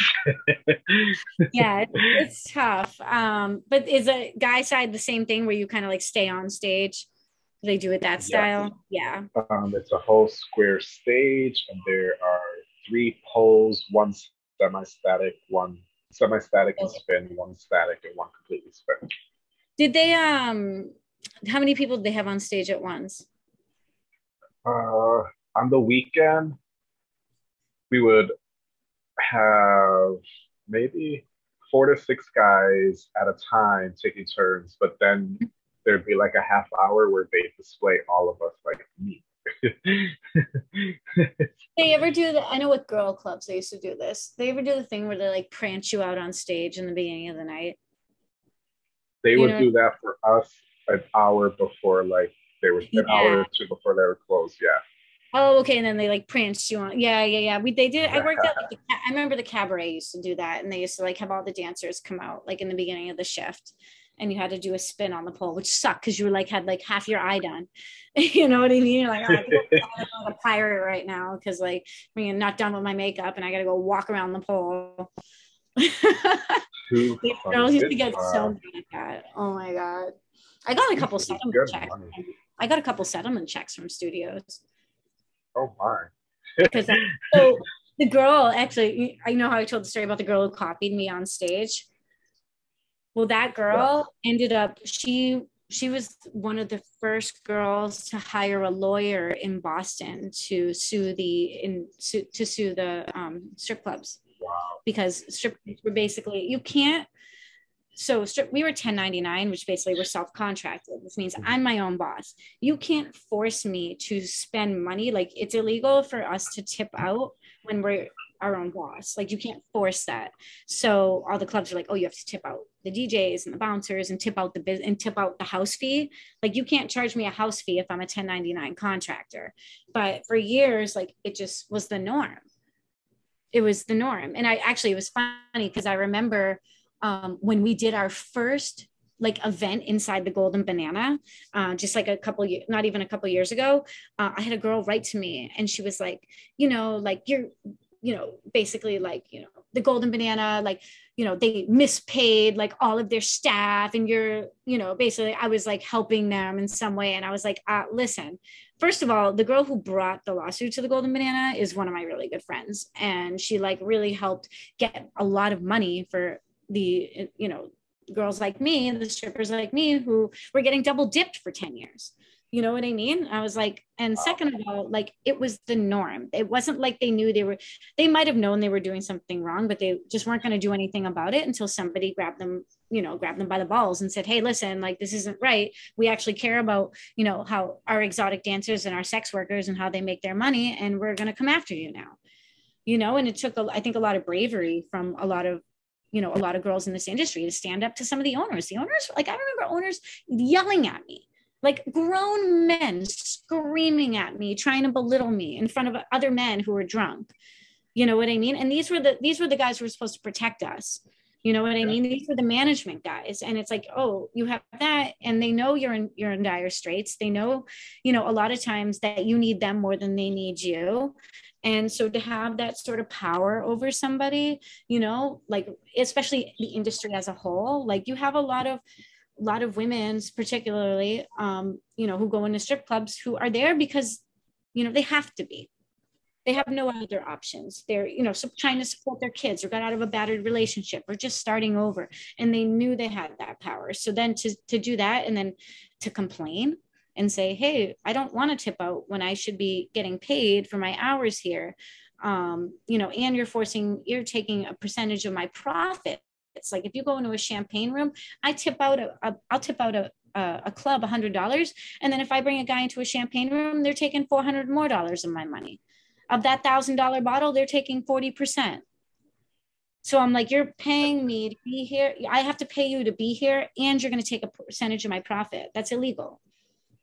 So, it took a lot of courage to stand up to that, and most strip clubs are owned by men, and these men, like some of them are good. Some of them just like are on power trips, and they don't think about their effect on the people that work for them.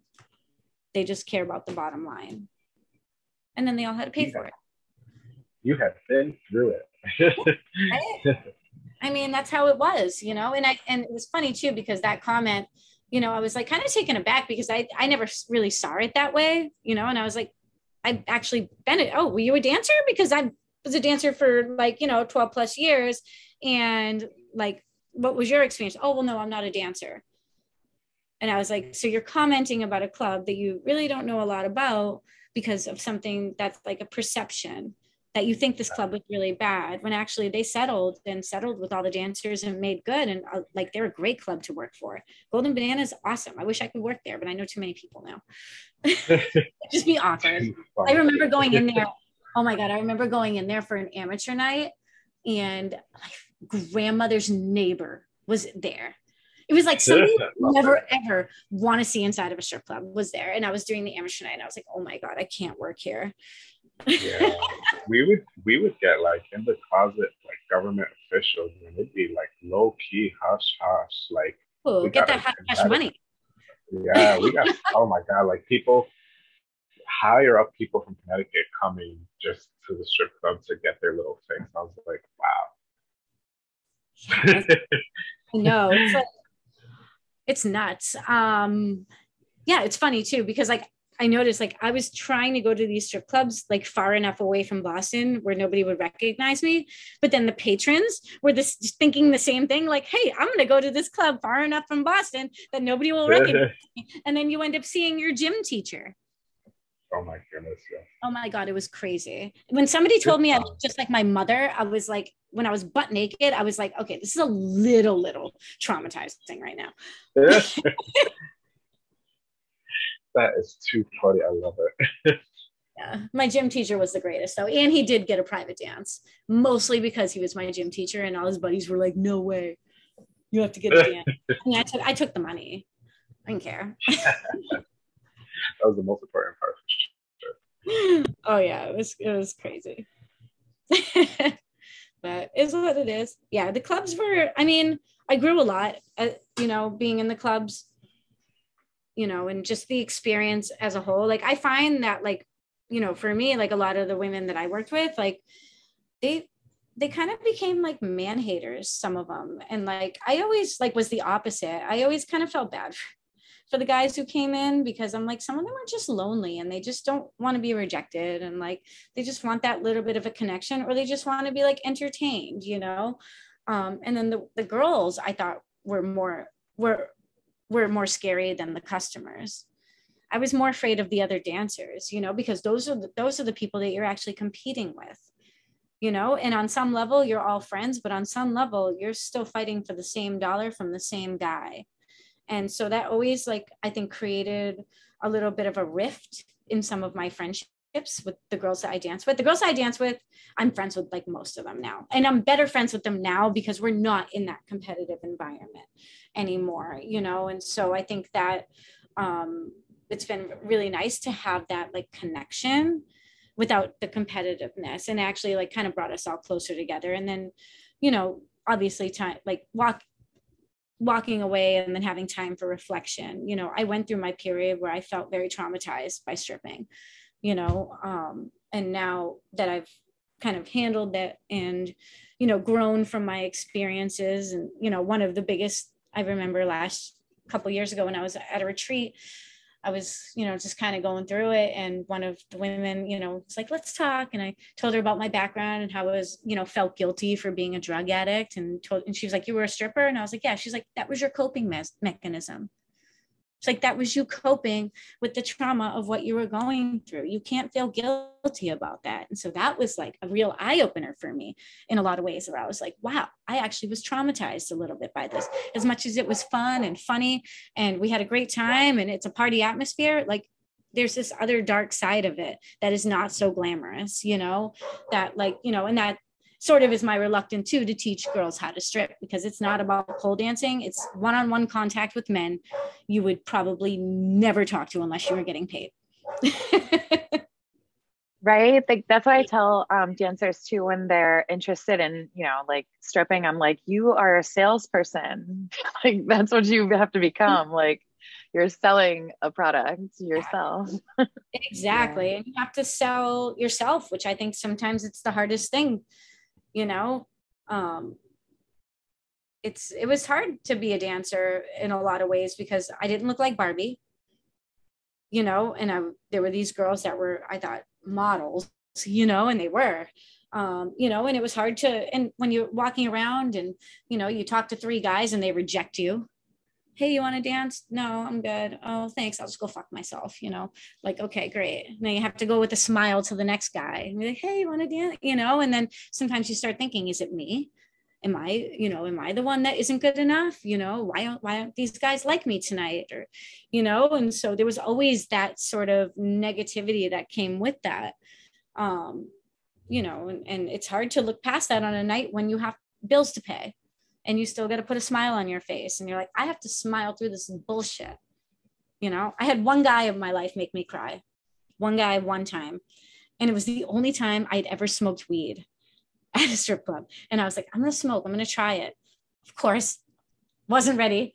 And I went on stage and this guy and a girl were there. It was a couple. And they were like, wow, you're like a really good pole dancer. And I was like, oh yeah, I just like opened up my own business now. I teach pole dancing. You could tell the guy was like super insecure and his like girlfriend or wife was like kind of into it.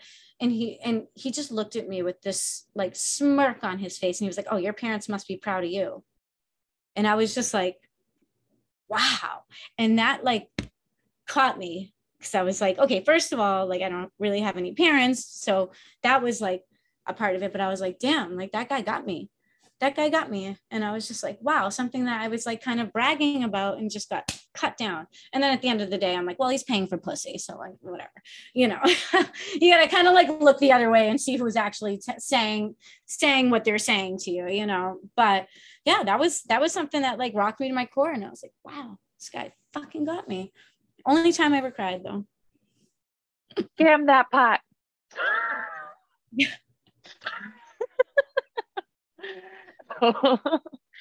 Usually that sucks. I mean, actually, the reason why I stopped stripping was because I started smoking pot and I started like thinking about it a little bit differently, and I couldn't bring myself to be the salesperson anymore. Yeah, because you're like, no, I just want to chill now. Yeah. That's why I couldn't. I only smoked pot once. I was a drug. I loved. I mean, I loved cocaine. Was nice when you were stripping. Not nice, but it was gave you a sense of detachment without drinking, and you could kind of still drive at the end of the night. You know, on some levels. And Percocets were awesome because they helped my body, and I didn't feel any pain. You know, but obviously, I remember. Oh my God, I remember the second time I ever went on stage. I was at the Cabaret Lounge and they used to they put 2 girls on at the same time for the first show. And I went on stage with this other girl and I was just looking at her and she was like, awesome dancer. You know, she'd been dancing for a while. She had her style and all that stuff. And guys were like throwing 10s and 20 and they were all throwing it to her. You know what I mean? And I was still kind of learning, but I remember like getting off stage and she looked at me and she was like, yeah, you did okay. Like, she's like, so do you like do any drugs? And I was like, no. She's like, you will. And that was like an omen for like, and I looked at her and I was like, well, I don't do them now. No. She's like, you will. Someone said that to me too. Really? Oh, okay. I'm not the only one. What the hell? Yeah. That is too fucking funny. Oh my God. Yeah. I stopped stripping because my last night someone slipped something in my drink and never went back. Just never went back after that. Yeah, that's crazy. That's crazy. That's why I didn't drink at strip clubs. I just carried bottled water. I was really like, I used to walk around with a Lysol spray. So like if a guy had to like sit down, like after he got up, I'd spray the whole area with Lysol. So I love it. Oh, that was bad. I was like COVID wasn't too much of a stretch for me when it came to that. I was like, ooh, mass and, you know, antibacterial. I'm all about this. Especially after working at the club. I remember there was an outbreak of scabies one time at my club. Oh. They made us all like get this, like, it was like a gel you had to wear on your body. They made everybody do it. And all the dancers. So they gave us all the prescription for it. And it was like a gel. And we all had to wear it and they closed down for a day. All right. I didn't know that could happen. I got that from a nursing home. I didn't know that could happen in a strip club. That's crazy. Yeah. I don't know. I didn't even know what it was. I was like, what? Yeah, so there was right, like stuff can happen like in the like the lap dance rooms because we're all using them, and like the stuff goes in the couch, and then we all get it. Yeah, I bring my own towel to sit on. Maybe I brought it to the nursing home. Let me stop. That's awful. Oh my God, no. Oh yeah, the scabs outbreak, that was hysterical. That was like my first year dancing too. I was like, what am I getting into? like is this part of it? Is this normal? Yeah, is this normal? What's normal anymore? It's so funny. Actually, there was one of my friends worked at Disney World, and she like the group of dancers that worked this trolley show all got scabies together at one point. So it's not just strip clubs. I guess they were sharing like the same costumes or whatever. Yeah, I worked for Disney. I actually used to work for Disney. They have a like their own dry cleaning service. So like when I worked in the kitchen at one of the restaurants. I was a culinary major, and so all the chef's uniforms, like you had to bring them back to get laundered, and they had like a code. So like you would get like 4 a week or whatever, one for every chef, and they would get laundered through Disney. So you would have to go to their costume department and do the drop off and pickups. So yeah, I could totally see that happening. That's crazy. Oy. Yeah. You know how many people like those costumes? I know. I used to try to wash my, they would yell at me because they keep track of them. And if you don't exchange them, they take it out of your paycheck. Gosh, they're like, you need to get these Disney scabies or else. Yeah, like the only scabies are allowed are Disney scabies. Disney scabies, yeah, not ones that come from your house. Yeah, right. So that was like, yeah, that was one of the first years. Oh my God. Wow. What else? I'm trying to think of some funny ones. There was oh my God, the guy, I had like a high end like lawyer. He's like on TV. He's like one of those personal injury lawyers on TV. And he used to come in every Monday night. And he used to give me boatloads of cash, so I didn't care. But he would be like telling me he was in love with me and he was going to like leave his wife. And he was like, oh, I have an 8-year-old kid. I'm like, oh, I don't do kids. I'm like, no, you have a kid. Sorry. I just feel bad. You have to like try to do something and be like, oh my God, like I literally like, no, like what inkling am I giving you other than the fact that you're paying me to stand here naked, that I would want anything to do with you outside of this environment? Like, I really like, and some guys liked it. They liked that I was a bitch. They were like, I was like mean, and like, they would love it. I remember I got in trouble one time because I like choked a guy out too hard. I used to bring guys on stage. My thing was, if there was a bachelor party, the DJs used to always call me for the bachelor parties because I would do a show where I would basically, if a guy was wearing a belt, I would take the belt off, wrap it around his neck, and walk him on all fours around the stage. And then I would have him go onto the pole, hold on to the pole, and I would have the DJ play Smack My Bitch Up, and I would smack him in the butt with his own belt. And then I would climb up. One of my signature moves for this is I would climb up to the top of the pole, and I would go into like a split grip and do like an aerial walk over his face, and then like split down and like be like close like over his face. That was like my thing. And then I started doing it to women and made more money. So I was like, oh yeah. So then I started like bringing the girls on the stage. I'm like, fuck these guys, I'll just beat them. I was like, they don't get the split action. Women will get the split action. Oh yeah, that was so much fun. But they loved it. And it was a cool way too, because then I could like make people part of the show without actually like, a lot of dancers in my club wanted to get girls naked, and they were kind of aggressive about it because they knew it'd make them more money. So there were times where like, I remember a girl crying because she didn't want it, and the girl had gotten her naked and was very upset about it. And so I was like, well, how do you like integrate women who like want to be inside of a strip club, partying, having a good time, without making them feel awkward and make them look good? And so I was like, oh, I did like the split trick over, and it always made the woman look good because she didn't have to get naked. She was just a little part. She didn't have to do much other than be there. But it like just the participation element was enough to like it be inclusive, I think. And then like towards the end of my like stripping days, like I actually had more women customers than men, which I preferred. I preferred women. And that was like part of it, you know, is that they got to be like part of an act without feeling uncomfortable. And that's always a challenge, especially inside of a strip club. Especially as a woman, as a patron inside of a strip club. Wow. You have so many amazing stories. I feel like we should do an extra segment on just stripper stories. There's actually a girl, her name's Anne-Marie, AMD or something. I'll have to send you the link. She does a podcast out of LA with just for sex workers and strippers. Love it. Perfect. I remember at a strip club, and she used to do my trick with the ceiling, the legs on the ceiling. That's kind of like how I was like, wow, this girl like brought it to a whole other level. But yeah, she does like a stripper podcast out of LA. It's like all like industry people. I know there needs to be like a better, like, you know, more open. It's hard to talk about some of those stories too, because like if you're like used to be a dancer, like I'm lucky enough that I own my own business and I teach pole dancing, that I can talk freely about my stripping career. But if I'm a teacher, you know, in 4th grade, that's not going to happen, you know? So, you know, I'm lucky that I get to share like a lot of these stories, but, you know, hopefully it allows other people to like open up, you know, be able to share and laugh, and, you know, and it's always important, I think, like to find that common ground, especially with other dancers too, because it's something that people who don't strip won't understand. It definitely is like a sisterhood and a brotherhood there of like, you know, we went through that. Like we had to literally entertain drunk men for money and put ourselves in dangerous situations. I remember when the girl got found in the dumpster outside of Alex's. That was a big wake-up call. I got followed home one time, a couple times. One time was so bad, I pulled into a police station. They followed me all the way to Boston.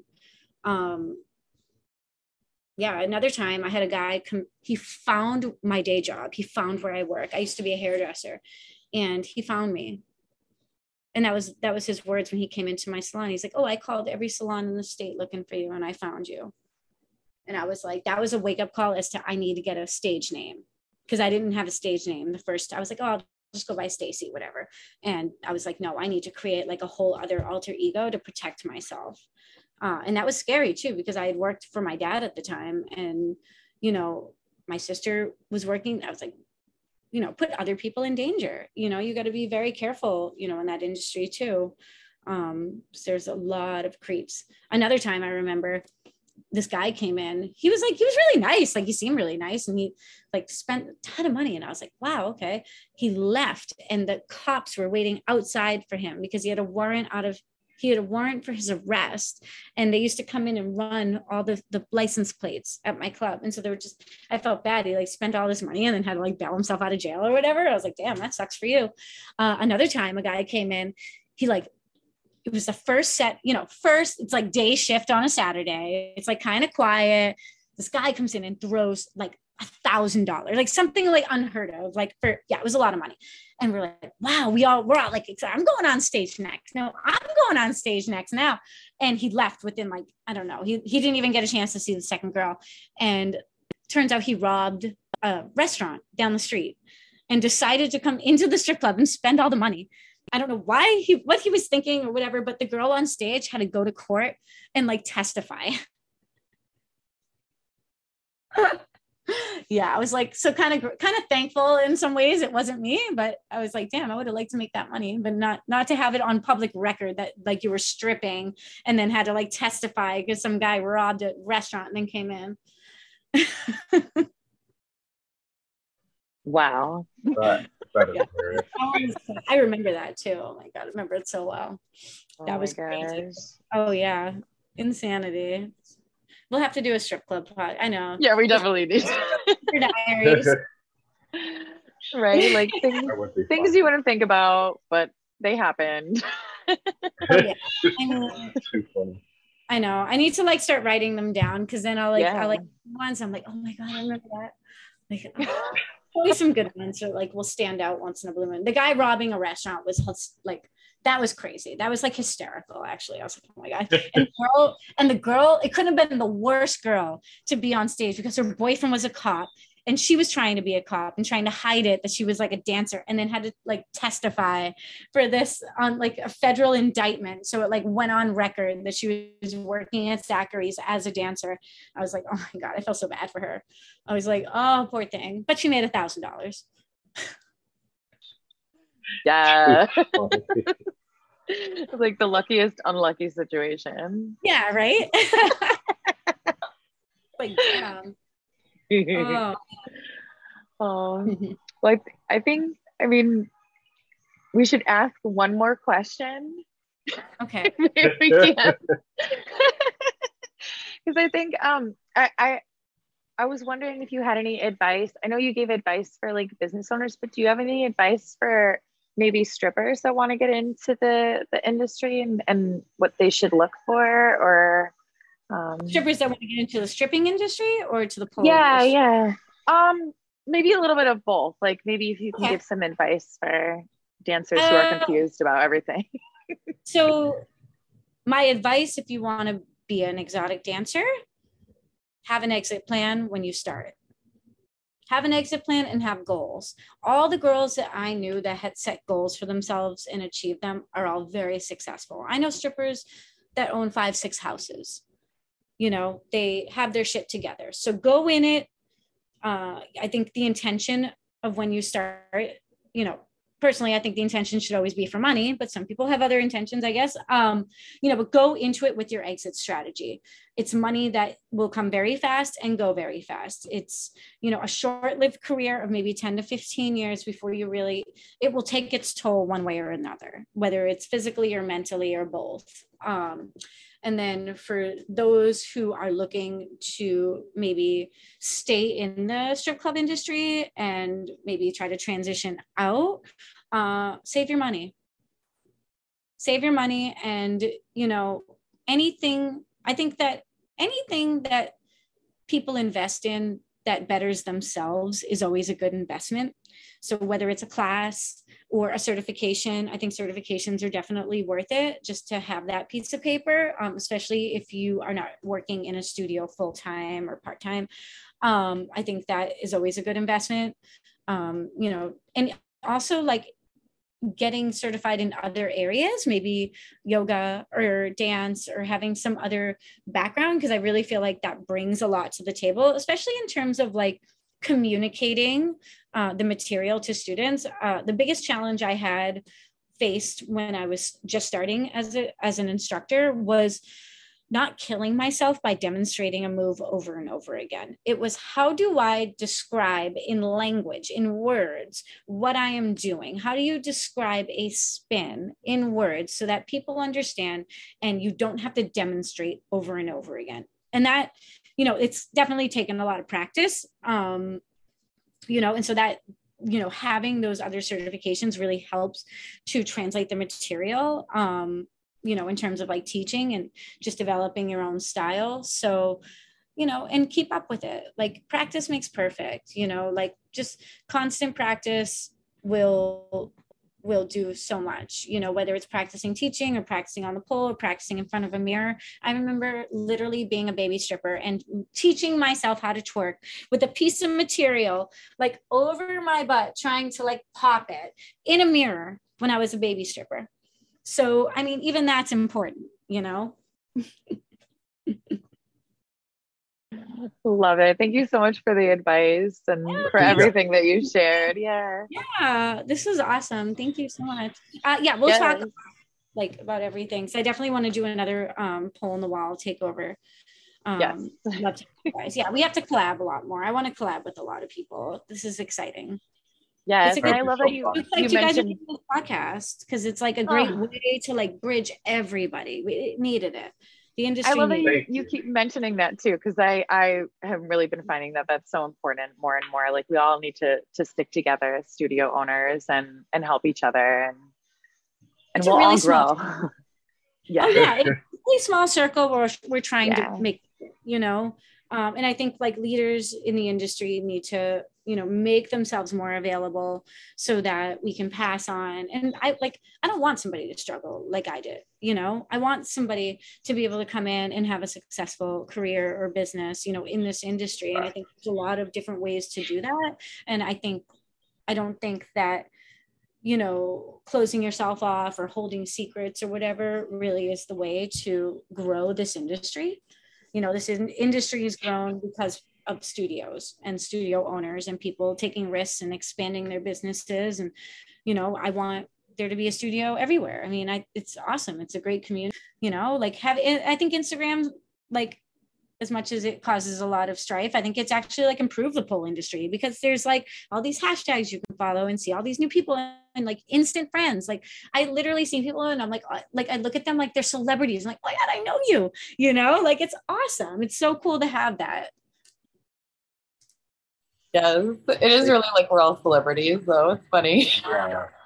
Thank you so much. Like, I mean, I know when you went into this, I really wanted to share everybody's story, like students, teachers, stars, studio owners. So it really means a lot that you're excited because we do want to share everybody, because everybody has a story, and I feel like everybody has something to offer. We can learn something from everyone. Yeah, 100%. And we only learn more by sharing, you know what I mean? So, you know, I think definitely like everyone sharing their stories, you know, how they got started and what they're doing. It just helps to make this industry better. You know what I mean? Trying to, you know, close yourself off really. And I know just from experience of, you know, doing that unintentionally, like it hurt me in the long run. I wish I had been, you know, a lot more open with my business practices and my plans, so that, you know, I think Boston, you know, could have been way far ahead in the game if I had, you know, just collabed more and reached out and shared what I was feeling at the time and shared my experiences. And you know what? Maybe I wouldn't have been as big of a drug addict if I had told people and felt comfortable enough to say, hey, listen, I need help. You know, so to be able to offer those spaces to people who do need help and say, hey, listen, you can come here, you know, you can come here and, you know, we're here for you no matter what. And I think, you know, being able to offer that is such a blessing. Stacy, there's so much love for you. Thank you guys so much for everything. That's awesome. Yeah, I'll call you later. So. Too funny. Thank you. I guess we'll do our sign out. Oh yeah, I know. Dying to see these boots. I'm in a different location. I don't have heels because of Burning Man. I have dusty boots. Yes. Love it. And I'll pull any day. Actually, I'd rather. Those are Burning Man stripper heels. Oh yeah, totally. Yeah, it's like whatever. I love it. Yes. We got to make it to Burning Man one year. Yes. Oh my God. Oh yeah, no, we're gonna start a pole dancing camp for sure. That's what I'm. Oh my gosh, yes. It's just a lot. It's actually like a really lot of work. So like learning like water sources and like waste. Like I was like literally picking trash for like. I was like, who left the sticker on this avocado? It can't get composted. I'm like screaming at people. It's like, so it's like, yeah, it's bad. I'm one of those. Police. So yeah, for sure. No, we're definitely gonna get a pole camp. Like it's already in the works. We got this. All right. Well, stay tuned, everyone. Pole camp at Burning Man coming soon. Yeah. Right. Thank you so much for listening and watching this episode of Pole on the Call with the amazing Stacy from Boston Pole Fitness. My name is Mændy Mac. And I am Cris Rivers. And we are signing off. Signing off. Oh my God.